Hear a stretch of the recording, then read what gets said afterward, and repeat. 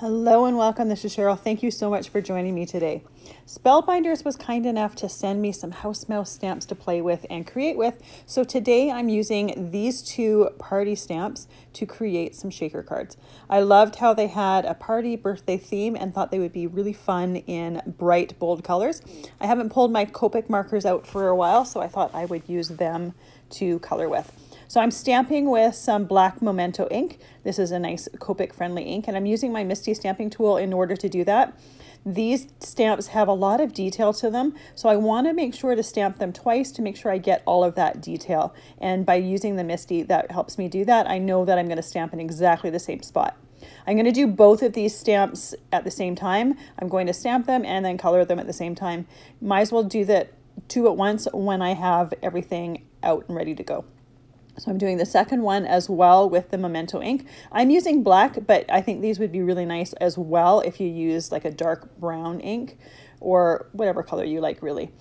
I'm using Hammermill cardstock to stamp and color on. I like using the Hammermill with my Copic markers. It's a nice smooth cardstock, so they glide on really, really nicely. So the first color I'm doing is I'm going to use it for the dark mouse. I'm using E33, E47, and E49.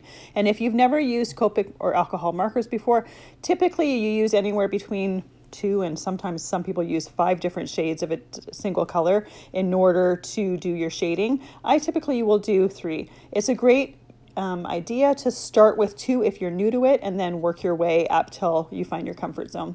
And I always go light, medium, dark, and then back to the medium and back to the light.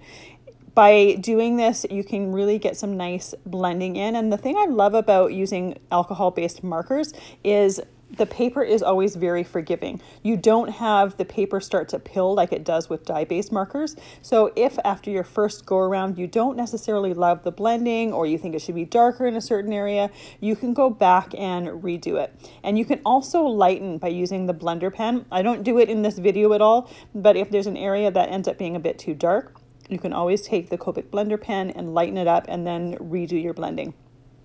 I will typically wait and let the ink dry between doing different coats because I find that as the ink dries, it blends even more. So for the nose, hands, and feet, I'm using R00 and R22. It's a nice pink color.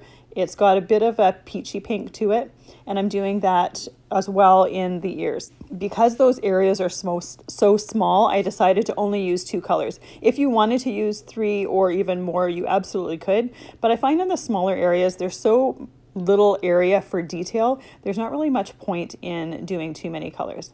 So for the gray-brown mice, I'm using W3, W5, and W7. It's a nice neutral gray that's got a bit of a brown tone to it.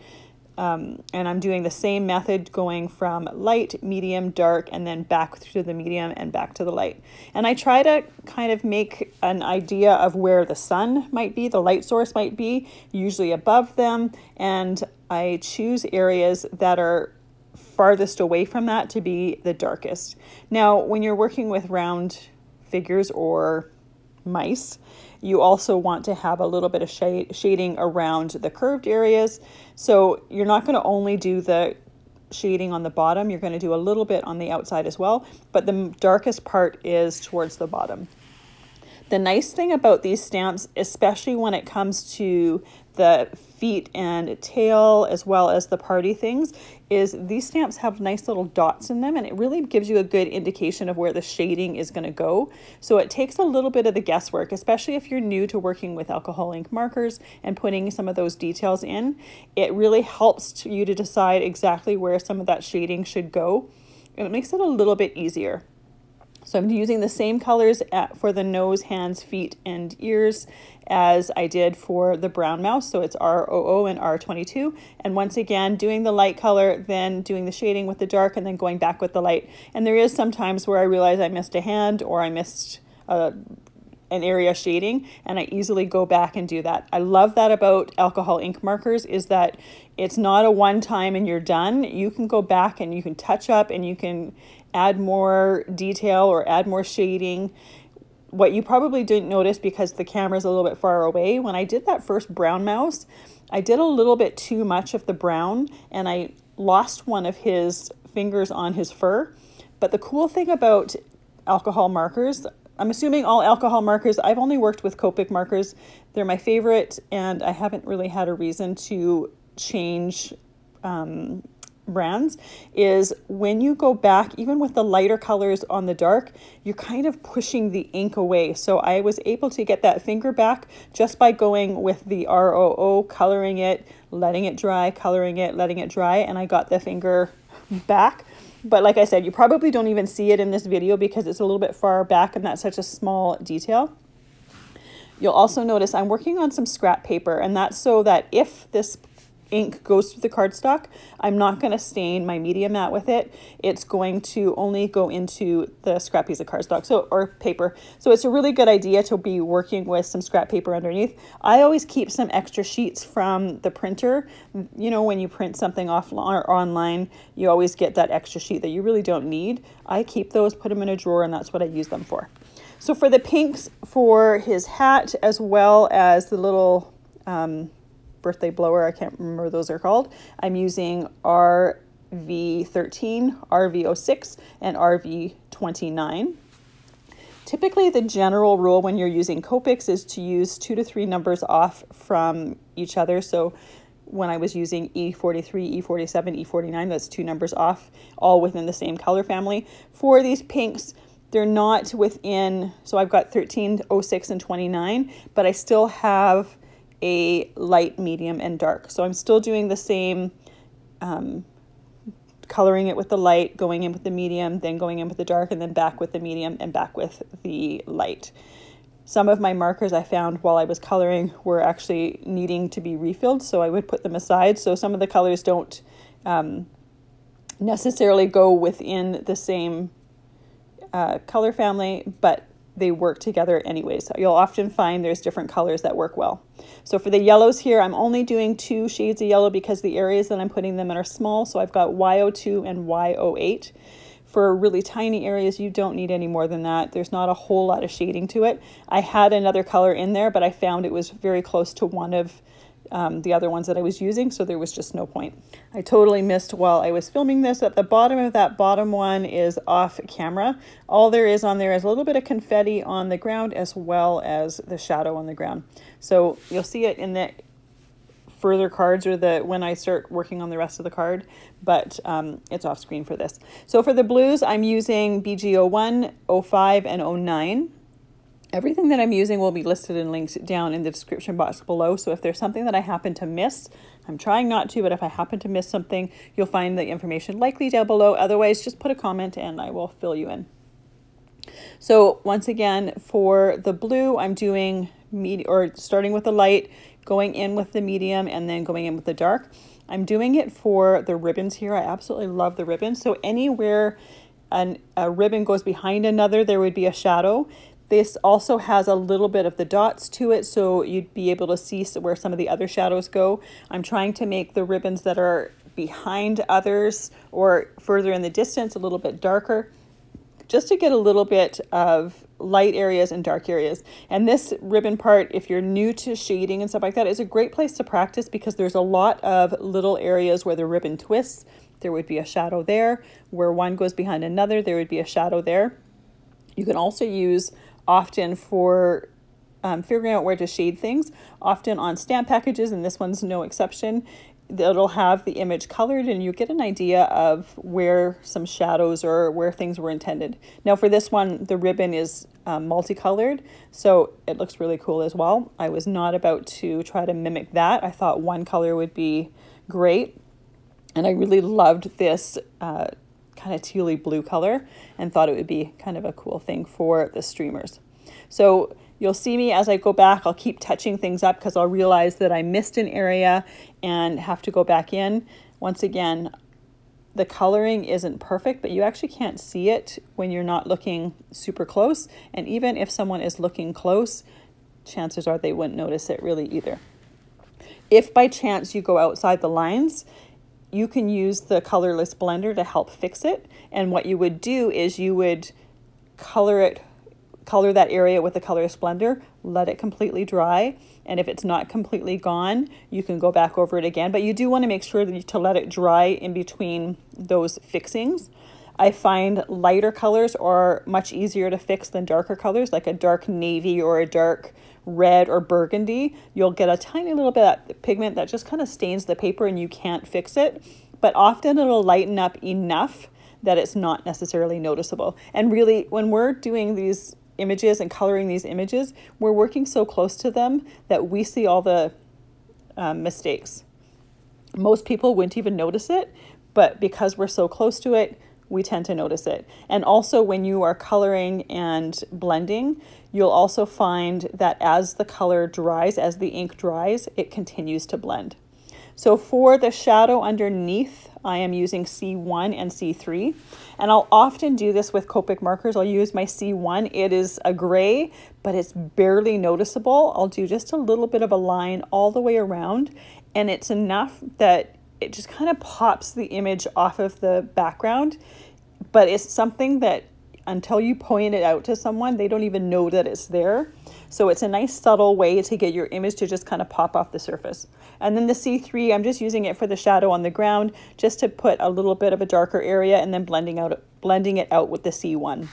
And once again, this stamp has little dots to show you exactly where that shadow goes. So there's very little left to the imagination. You don't really have to figure it out yourself. You can just use those dots as a guideline. So it's a great way to start working with alcohol markers or working with shadows and light by using these images here. I'm using these with Copic markers. You could easily watercolor them, or if you prefer to use dye-based markers, you absolutely can color them that way. I had just thought they would be really, really nicely done with Copic markers, and I hadn't pulled mine out in a while. It's one of my favorite ways to color because I love the end result, but it does take a little bit longer than, say, just watercoloring an image.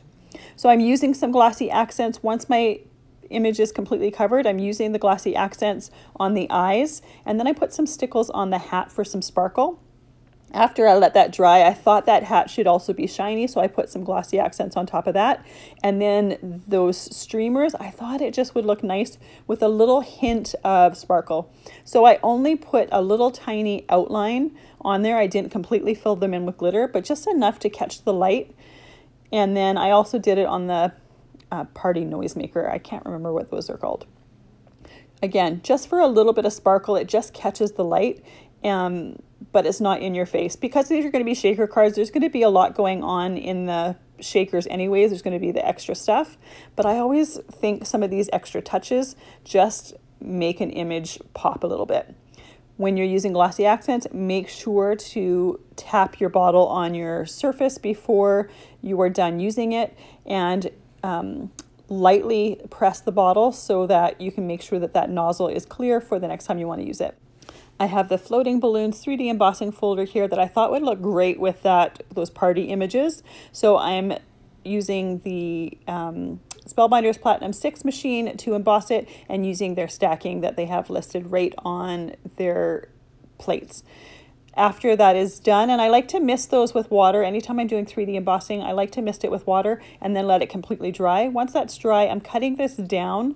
I'm going to make my card 5.5 by 5.5. So these balloons are 5.25 by 5.25. I want there to be a little bit of a border around them. Now I wanted these balloons to have a bit of color, but I didn't want that color to compete with the colors in my images. So I chose to use some solar paste and some detailed ink blending brushes and paint that color on there. So I'm using Cross My Heart, Royal Flush, Beluga, Crocodile Tears, and I'm just doing one color at a time, completely cleaning my brush out, and then I'm going on with the next color.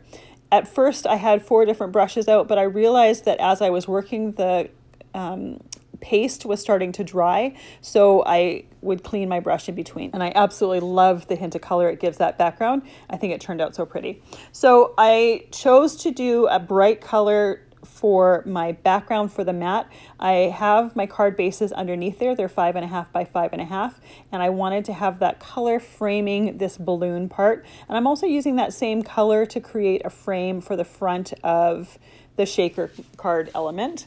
I'm using Barely Art glue to glue it down, and I'm putting an acrylic block on top of there to hold it down nice and flat while that glue dries. I always like to put an acrylic block on there just because it frees up my hands to work on other things, and it holds everything nice and flat. And especially when you're using a 3D embossing folder, there's so much detail and dimension in there that you don't want some of that to flip up or raise up while you're letting it dry if you're working on other things.